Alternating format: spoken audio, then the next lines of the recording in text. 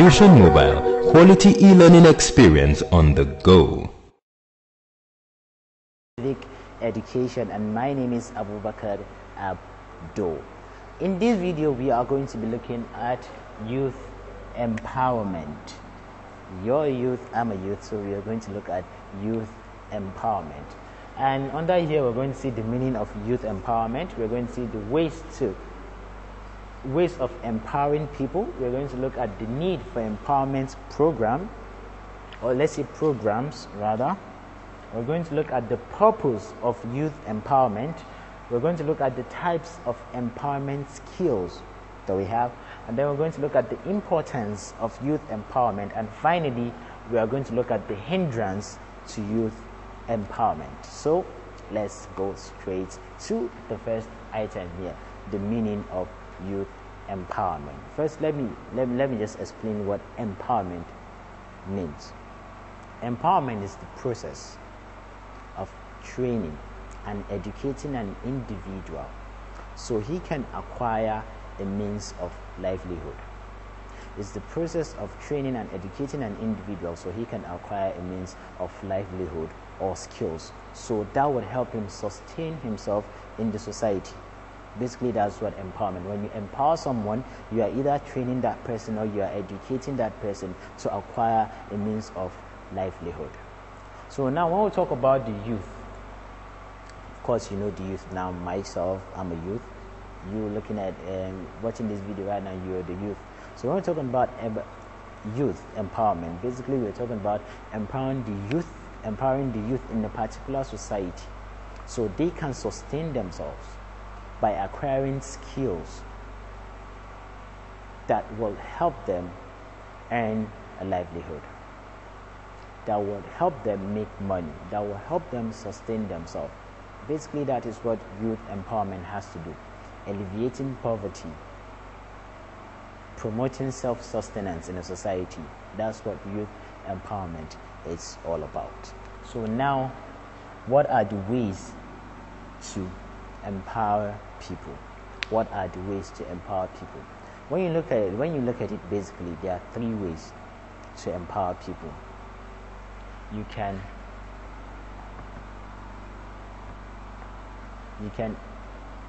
educate them, you can teach them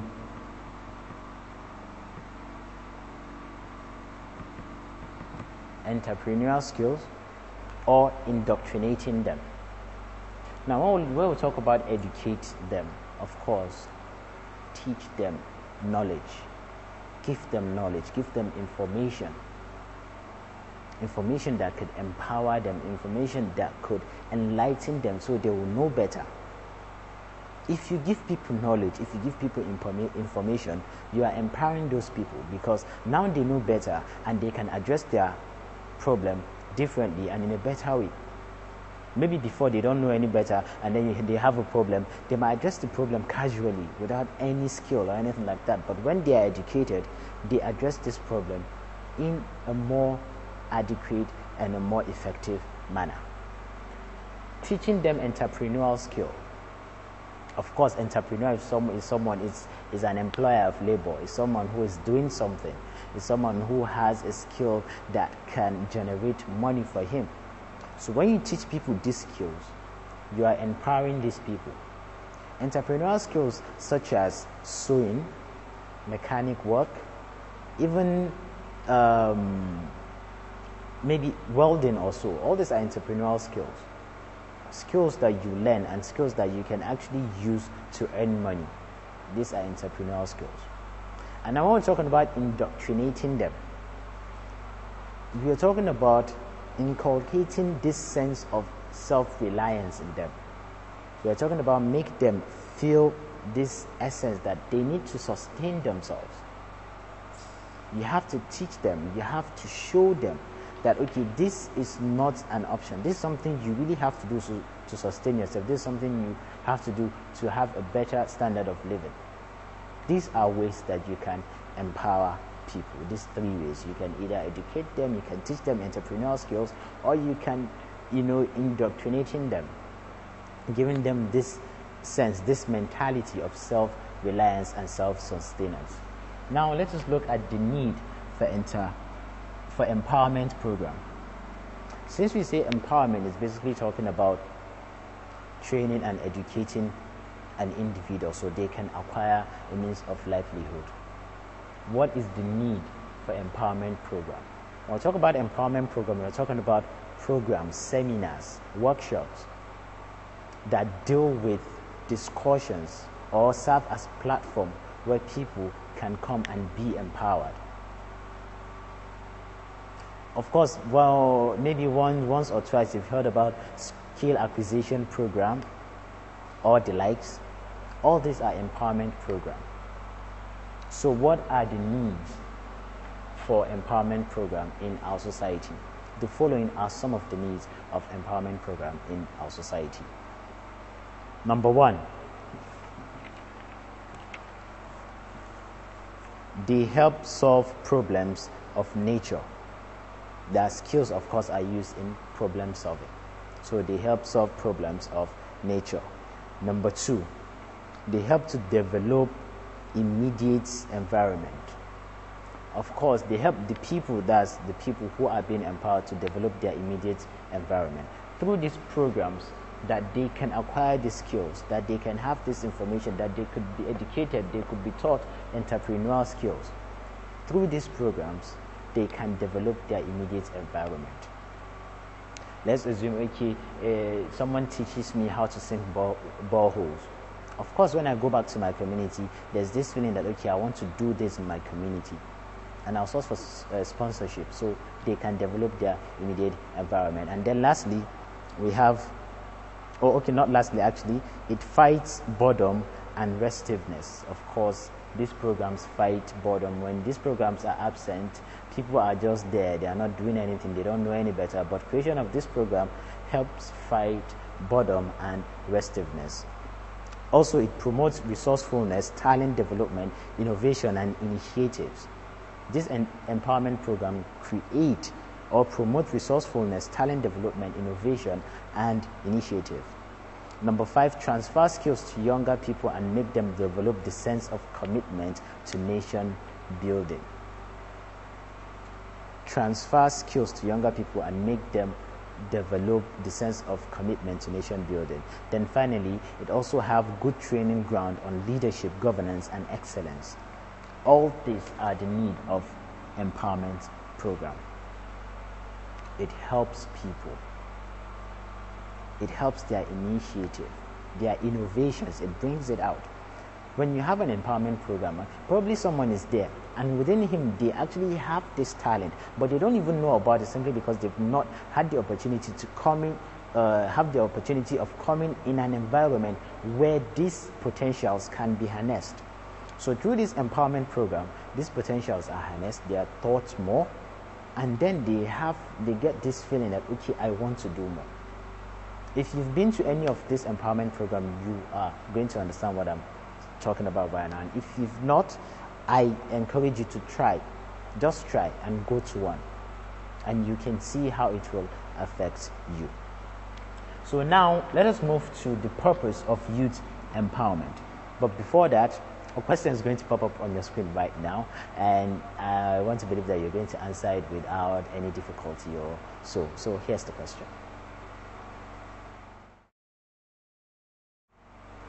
Okay, welcome back from that, and I hope you answered that question correctly. So before the question popped up, I said we are going to talk about the purpose of youth empowerment. Why should youth in a society, in a community, be empowered? The following are some of the purpose of youth empowerment. They include poverty reduction and eradication strategy. Number 2, job creation. Number 3, value-oriented. Number 4, wealth generation and using education to empower the people. All these are some of the purpose of youth empowerment. The most basic one, the most important one being poverty reduction or eradication. Basically, that is the first purpose. That's the main primary purpose of youth empowerment, is to reduce poverty in a society or even to eradicate it entirely. That's the primary purpose of youth empowerment. So now we've looked at the purpose of youth empowerment. Let us look at the types of empowerment skill we have. There are a couple of empowerment skills we have, but we are going to basically just look at I think about 5 or so. So number 1, we have the life coping skills. These are skills that are innate. These are skills that are instinctive in man. How to cope, how to survive, how to deviate from danger. Of course, no man in his right sense would want to put himself in danger. No man in his right sense would just go in the middle of the freeway or highway and just stand, and he's seen a big truck coming to him and he's going to stand there. No, nobody's going to do that in his right sense, except if that person is maybe is mentally ill or something like that. So these are life coping skills, and it's a type of empowerment skills. When people have these natural instincts to survive, to earn, is an empowerment skill. Secondly, we have the manipulative skills, and this has to do with skills involving economic activities that inculcate skills such as technical education, computer field events, mining, manufacturing, technological work, scientific experiment, construction, engineering, productive ventures. You mention it. All these are manipulative skills. The skills basically to turn raw material into finished goods. The skill to do a scientific experiment and bring out a finding. The skill to go dig beneath the ground, mine, bring out raw materials. All these are manipulative skills. And now the next skills we are going to talk about is the communicative skills. It's also an type of empowerment skills, the communicative skills. Of course, it's a very important skill, because without communication, how can you develop? How can you be empowered if you cannot communicate? A lot of people have this problem. Because there's no communication, they tend to have a lot of problems because they don't understand each other. So to understand each other, you need to communicate, and you need communicative skills.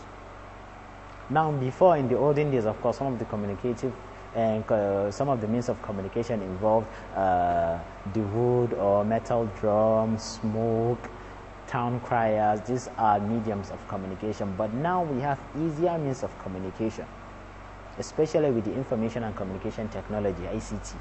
We have easier means of communication, such as the phone, the internet, Web 2.0, that's interactive mediums such as WhatsApp, Facebook, and the rest. All these are easier means of communication. So communication skills is very, very, very, very important. And basically, I think it's even the most important empowerment skill we have is the communication skill. Now let's just move to the intellectual skills. Of course, the intellectual skills are coordinative in character. It is literally or theoretical framework that guide the practical aspect of the works, economy, and scientific undertakings. In the primary sense, it is called brain work. Anything that has to do with your brain, come out from your brain. That is the intellectual skills, your ability to think, to be innovative, your ability to have initiatives. It all starts from your brain. It's all brain work. It all happens here first. Before it comes down, you put it down in writing, and then you actually begin to implement whatever idea it is that you have birthed. So intellectual skill is very important also. It's very important. And then finally, we have the artistic skills. Of course, from the word artistic, we're talking about skills that involve maybe drama, literature, your arts, blacksmith, creating something out of nothing, metal, designs, canvas, painting, pictures. All these are artistic skills, and they are all types of empowerment skills. Because someone who can write drama has the chance of selling that drama and getting money out of it. A painter has the opportunity of painting and selling his painting. It's actually all employable labor. So that is the last type of skills, empowerment skills, that we are going to look at. Now, what are the importance of youth empowerment? Of course, I'm sure by now that you should know that youth empowerment It's very important. But then again, what are the importance of youth empowerment? So the following are some of the importance of youth empowerment. Number one, it makes for the transfer of skills and work ethics. Number two, it gives or adds meaning to life, especially as one is given a position of authority or as one commands respect. Number three, it helps to reduce crime rate. Number four, it leads to self-employment and rapid industrialization. Number five, it facilitates the process of nation building and development. Number six, one saves money to cater for urgent needs and family matters. And then finally, it enables one to consider vital tenets and societal values and committing oneself to worthwhile values. All these are some of the importance of youth empowerment in our society. All these are some of the importance of youth empowerment in our society. Now, finally, what are the problems? What are the hindrances to youth empowerment? Like in Nigeria, one of the problems that we have is that the youth are not empowered. That is why you see a lot of hoodlums, a lot of touts, a lot of thugs in the streets. Now, if these youths are empowered, if they know better, if they are educated, if they are trained, if they are taught entrepreneurial skills, of course they are not going to stay in the streets. They will try as much as possible to work and earn a living. I mean, who wants to be poor? Nobody wants to be poor. But it's simply because some of these platforms are not made available or accessible to them. That is why you still have thugs and thugs in the society. So now, what are the hindrances to youth employment? Why is it that some youth, or in some society, youth are not empowered? Why is it that some society youths are not empowered? The following are some of the hindrances of youth empowerment in a society. Number one is inconsistency in government programs. That is, the lack of consistency in programs implementation can be a problem to youth empowerment. Leaders with good and well thought out empowerment programs for the youth need to ensure that these ideas are put into practice to help the youth participate actively in the development process. Inconsistency in government program. Sometimes you see the government will create an empowerment program. So, okay, in this empowerment program, we are trying to reach maybe 10,000 youths. Like in Nigeria, they're trying to reach 10,000 youths. But because governments are sometimes not consistent, or the people who are in charge of this empowerment program are not consistent, they are not honest, they are dishonest, you tend to see that these programs do not see the light of day. At the end of the day, they don't get to be done. They don't get to be implemented. And that is one big hindrance for youth empowerment. Number two, corruptive tendency. Of course, where does corruption come from? It's come from dishonest people, people who do not have fear of God in their heart, people who are not trustworthy. So when you bring about youth empowerment and 10,000 youths are supposed to benefit from it, but because there is corruptive tendency, because some people want to, should I say, amass part of the money budgeted for this empowerment program, at the end of the day you realize only maybe 3,000 youths are reached and are empowered, and the remaining 7,000 are left out, still roaming the street. So that is another big hindrance, another big problem to youth empowerment. Number three, decadent educational system. Decadent educational system. Here it says transference of skills are basically packaged through good functional educational system. This is unfortunately lacking in Nigeria due to many factors. A non-functional education cannot host successfully an empowerment scheme and cannot ensure efficiency. Of course, decadent educational system. When the educational system is not strong, because some of these youth empowerment program or initiative or even ideology are instilled in youth from school. That is why if you go to the university right now, there is a course there they call entrepreneurship. Basically what it teaches you is it teaches you about how you can become an entrepreneur. But simply because there's a problem with the educational system itself, this knowledge are not really passed on to the youth. And then they just come out, and even though they go to the school, you tend to ask yourself, what is the use of some people going to school? So some of the problem of youth empowerment is decadent educational system. So now let's take one last one, and then we'll call it a day for this video. And that is foreign skills. Here we're talking about some skills are just imported and taught when they may not be fertile ground to practice them or utilize them. Foreign skills, skills that are brought, taught to people, and then these people, you don't give them the platform that they can utilize and actually use this information you teach them. Take for instance, you teach someone how to edit a video, and the software that you are teaching someone with is a software that is not accessible in that community. What is the use of that entrepreneurial skill? It's useless, because the knowledge that you're giving that person is not useful to him. It's foreign. It's not something that is applicable in that particular community. So that is that is how foreign skill becomes a hindrance to youth empowerment, because if you teach them something and they cannot practice it in their community, then there is no use for them to learn it in the first place. So that's basically all we have for this video, talking about youth empowerment. As always, some questions are going to pop up on your screen, and I believe you're going to answer them correctly. I still remain Abubakar Abdul. Bye bye for now.